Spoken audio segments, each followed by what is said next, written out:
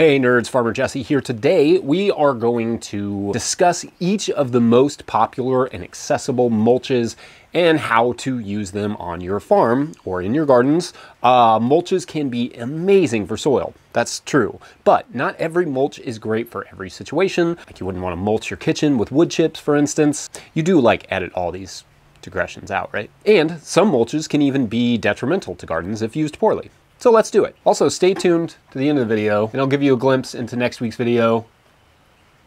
There's your hint.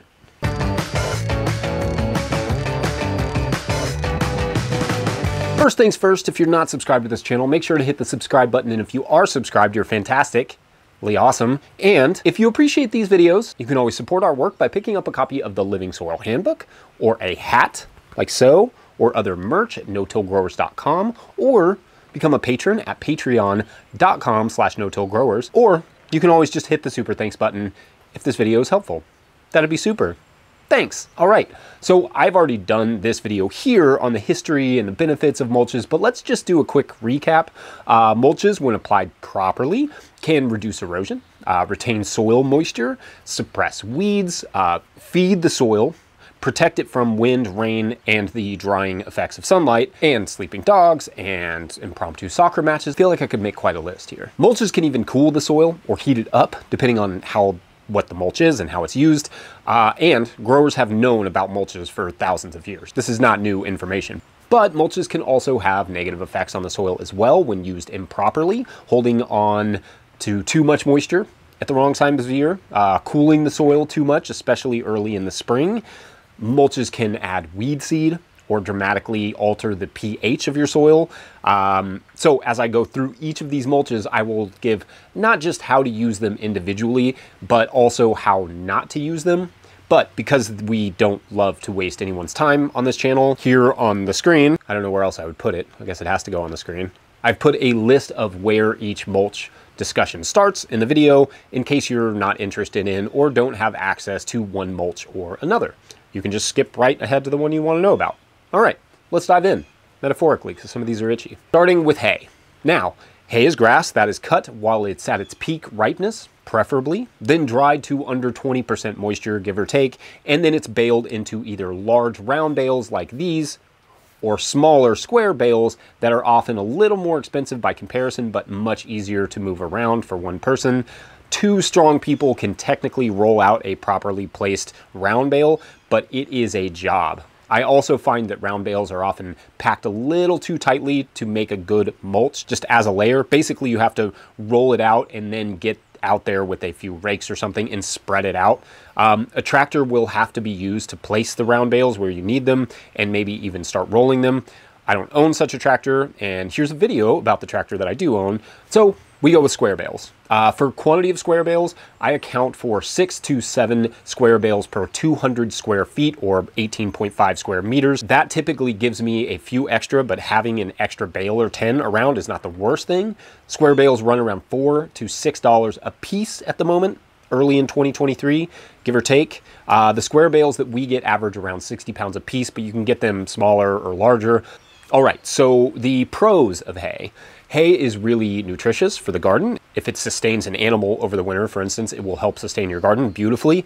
It's relatively easy to spread, depending on what size bale you purchase, of course, and use gloves. Hay cools and protects the soil nicely and retains moisture. On the con side, hay can bring a lot of weed seed with it, some of which may be very undesirable, like Johnson grass. You may be able to find hay that is harvested before seed set, or harvest your own hay, of course, but weed seeds are a huge issue with just hay that's on the market. Also, in some situations, hay producers may spray their hay fields with broadleaf herbicide to kill, well, broadleaf pasture plants.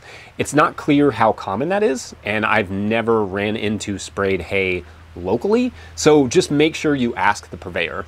I know my hay guy, Russ, personally, and I trust him. It's invaluable having that connection to my hay. Hay does cool the soil or keep it cool for longer, so if you are in a cooler climate and need early production, consider waiting until the summer to use something like hay. You can also help counteract the cooling effect with tarps or clear plastic placed over top before planting So you basically place the plastic over top, let it warm up the hay and the soil underneath it, and then pull that and then plant, just so the soil's a little warmer. If you're in a warmer climate, tomatoes will suffer in hay in the early months because it's cooler, but absolutely love the cooler soil in the summer from the hay mulch. If you're in a very wet area with dense soils, hay can keep things wetter for longer. Just know that, especially before you've really improved that soil. I like to run our chickens through hayed areas. Hayed is a word.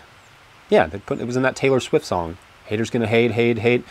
Some culture, man. So we run the chickens over previously hayed areas to clear out some of the weed seed. Hay can be a great resource, but be a bit complicated in intensive gardens, so make sure to have a solid plan for how to employ it and deal with the weed seeds. Next up, straw. Straw is the dry stalk off of a grain crop like rye, wheat, rice, etc. Typically a grain crop is harvested using a combine of some sort. Then the remaining stalks are cut and baled, similar to hay in large round bales or small square bales. They estimate at least 5 to 6 bales per bed. In our area, where grain production is very uncommon, bales run between $8 and $12 per square bale, give or take. But in the western United States, at least, you should be able to find them cheaper than that. So it may be more of a resource for you than it is for me, because remember, with all of these things, context is critically important. All right, so let's go through the pros of straw. Straw is very light and easy to spread. It can retain moisture very well, be excellent food for soil fungi, and suppress weeds. Cons. Straw is not nearly as nutritious as hay or some of the other mulches, and it will break down rather quickly against the soil. Although somewhat uncommon, herbicides are sometimes sprayed on maturing grains to desiccate them, meaning to essentially speed up the drying process, so that herbicide residue may linger on the straw and harm your garden plants. Best to consult with a straw purveyor to ensure the straw was not contaminated. I recently saw at a conference where somebody was taking straw that they weren't sure about. They were soaking it in buckets, and then they were watering plants with it to see if it had any negative effects. I don't know if that works or not, because some of these things are not water soluble, but it's a good idea. That could at least give you some indication of whether or not it retains the herbicide. Interesting. So anyway, check with the purveyor and maybe they can tell you if it was contaminated. And of course, if not all the grain is harvested, that grain can become a weed in your garden. Note that neither hay nor straw are required to be certified organic for use on organic farms, though technically you are supposed to demonstrate in writing of some form that the purveyor has not directly sprayed the material. So they have to sign that. So straw can be an excellent mulch, but just like hay, it must be used strategically, as it will cool the soil and keep it cool and keep it wet. In cooler, wetter climates, use this material perhaps later in the season, or consider warming it up with a tarp over top. In warmer climates, it may be a good idea to use it as the summer comes on to cool the soil. Both hay and straw are great for longer season crops, but not as great for directly seeded crops, because there are not yet many options for drilling seeds on a small scale into thick, grassy mulches. All right, let's talk about one of my favorite types of mulch, cover crops. Now, we've done several videos on cover crops at this point, and I will almost certainly do more. What can I say? I love me some crops that I don't have to harvest. So you can watch that expanding playlist here for everything from choosing the right cover crop to planting and terminating, all the things. On the pro side, cover crops are incredible soil enhancers. They increase the microbial biomass and microbial diversity in a soil, as well as the available nutrients and tilth, i.e. texture. This here is from a cover crop of peas in the fall that died over the winter, and the soil feels like I worked in a bunch of compost. It looks so good I want to eat it, but like in vegetable form. That said, on the con side, the mulching effect from cover crops is quite variable depending on the cover crop, your soil preparation, your region, the health of the crop. A pea cover crop like this one, for instance, will not have nearly the mulching effect of a winter rye and vetch cover crop that survives the winter and gets tall in the spring. Cover crops can also occupy space well into the spring, so that early plantings are not great for overwintered cover crops, or really not even possible, but can be fine with winter-killed cover crops, obviously, like those peas. Though again, the mulch effect is significantly less. This is the part that really needs to be heard, I think. I get a dozen or so messages in March and April every year from people freaking out about how their cover crop is still so short. They really need to get some plants in the ground. I really recommend, if you want to use cover crops as a mulch or otherwise, that you take cover cropping very seriously, because yes, they are great soil enhancers, but with poor planting, you're really just planting a weed. And for most of us, cover crops will not be ready for no-till termination, at least until usually May here in Kentucky Zone 6B, or June much further north. So you have to plan your garden around that. It is early April here as I record this, and this is what our overwintered cover crop looks like right now. So yeah, a weed. Otherwise, the only way to kill something like this super young cover crop that you see in the cold spring is some sort of mechanical tillage. We've been experimenting with lots of different things.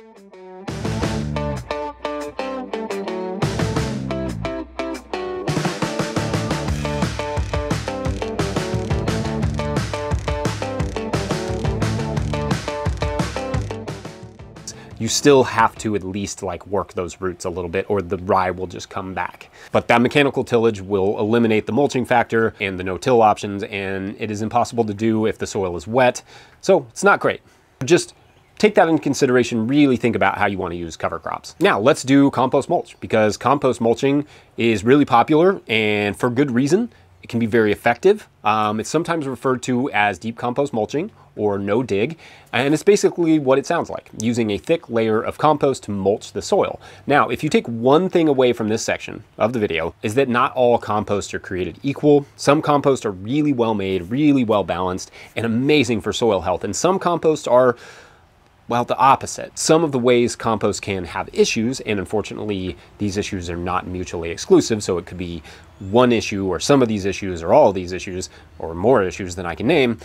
Some issues would be like compost can be immature, meaning they have not fully stabilized, which can cause nutritional or disease problems, or burn your plant roots with excess nitrogen. Composts are exceedingly mulchy, meaning that they are very chunky and can be what we call hydrophobic and dry out easily. Compost can also contain herbicide residue, especially from persistent herbicides. Now, there's a relatively new issue that needs to be addressed as well, from PFAS and PFOAs that can contaminate compost, usually and somewhat ironically, from things like compostable containers, but also biosolids, which you notably cannot use if you are certified organic. You can't use compost with biosolids, but other composts may have it. Watch this video here for a deeper dive into some of the concerns that exist with composts and how to avoid them. In this particular video, however, we are going to pretend that you vetted the compost and that it's good to go. So congrats. On the pro side, compost can warm the soil slightly while also feeding it and inoculating it with good microbes. In that way, it's hard to find a better mulch than compost. Albeit heavy, compost is relatively easy to spread with like a rake and then sow crops into or transplant directly into. On the con side, because everything has a con side, compost can erode just like soil can erode in heavy rains and to some extent in heavy winds. Compost can also throw the pH of a soil or nutritional profiles off in some cases, at least temporarily. It can get very warm in the sun in the summertime, which can be hard on tender crops like lettuces. Deep layers of compost can be difficult to irrigate, as compost itself doesn't always hold water very well, depending on how mature or mulchy it is.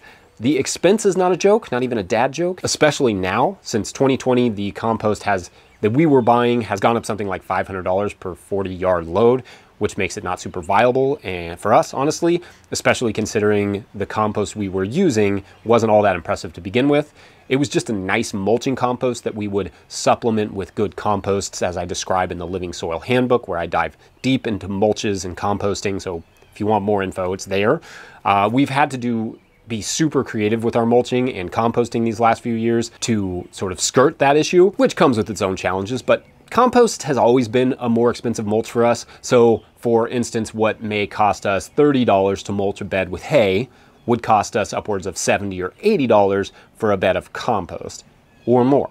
And we have a lot of beds on this farm, like 139 of them. So it's a lot of coverage. If you can make your own compost in bulk, so you know and trust the ingredients, that's obviously ideal. For those of us who have to buy it though, because we lack the machinery or material, we have to proceed carefully.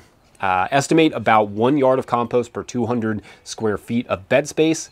That's what we do. That will give you a few nice inches of mulch, or you can use this formula: bed width times bed length times depth of compost desired, and then divide that by 46,656. That's the number of cubic inches in a cubic yard. That will give you the compost needed per bed in cubic yards. You can just screenshot that. It's way easier than saying it. All right, let's move on. Now, there are a few complementary mulches I'd like to touch on.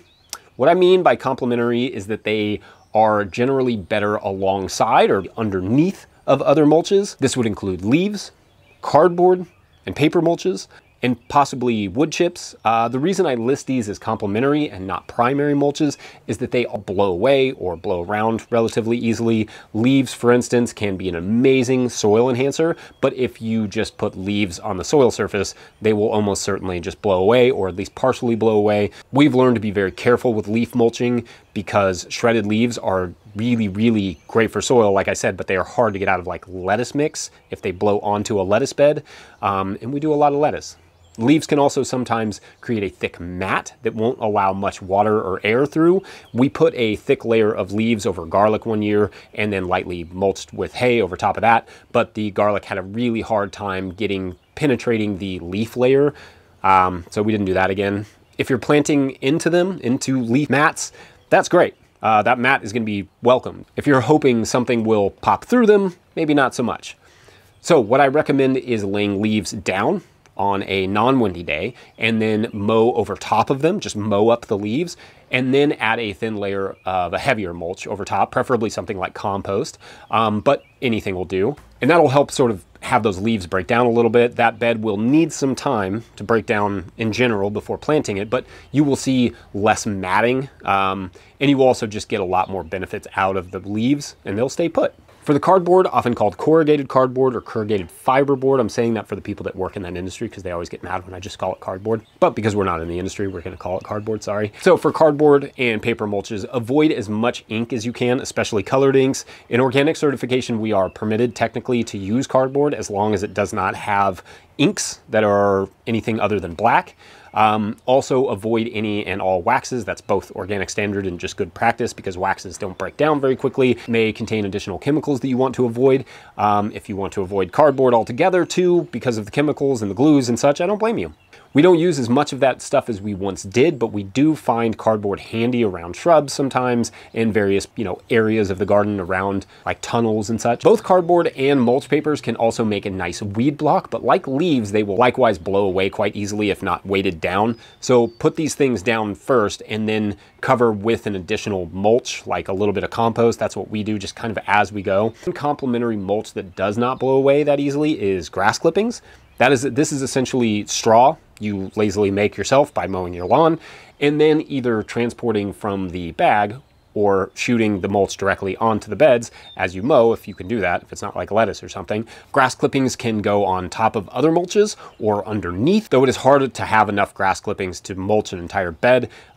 For smaller gardens, that may be possible. There's no reason you can't. Grass clippings are highly nutritious. They may be the most nutritious of all of these. Fresh grass clippings, way more than hay because they're not dried. So anyway, they're highly nutritious, though they may contain some weed seeds depending on what stage the grass is in.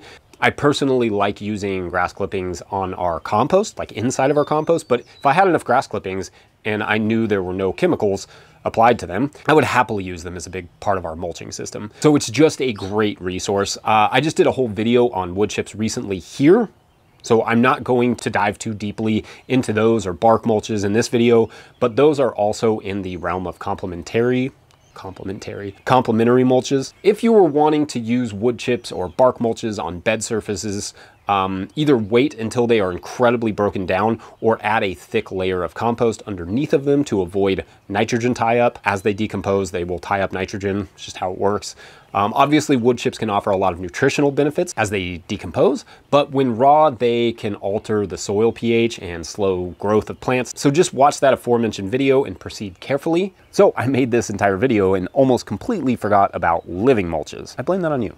I also blame American cheese on you. Well, life's not fair. So this is an ever-developing subject in the world of small-scale agriculture, but what a living mulch is, if it's not obvious, is a mulch that is alive.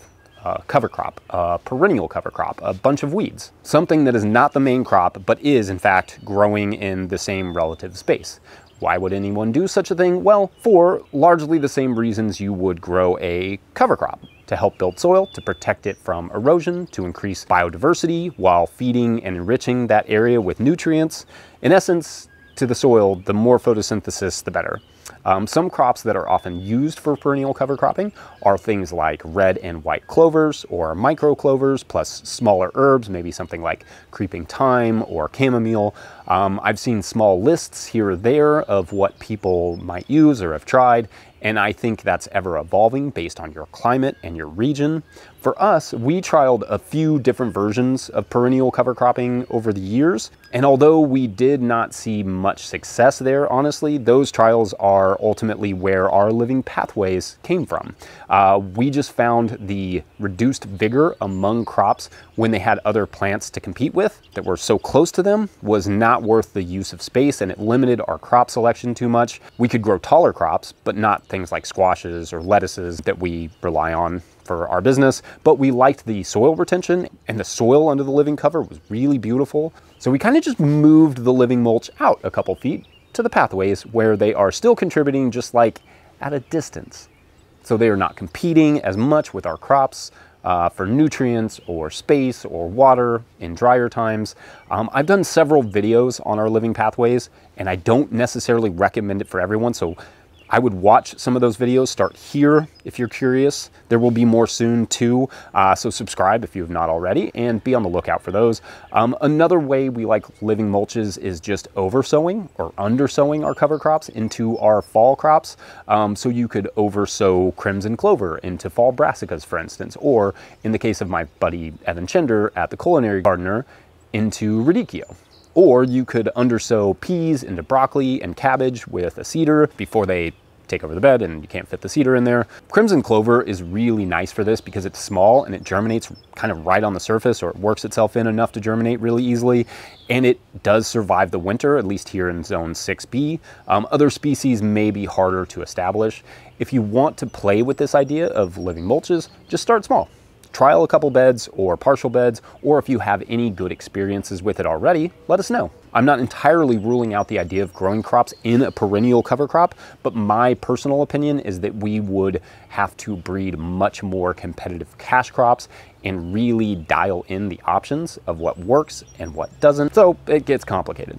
And if your cash crop loses most or all of the yield, you've basically just grown a wild looking yard. I call them yardins. Last thing, flowers. We really love flowers in and around our crops where possible. This year we've moved our sweet alyssum planting from the tomato beds to the cucumber bed because we kind of want the flowers to help with pollinators, but then we want the alyssum to kind of be gone before they drop a bunch of weed seed or bring in a bunch of harlequin beetles.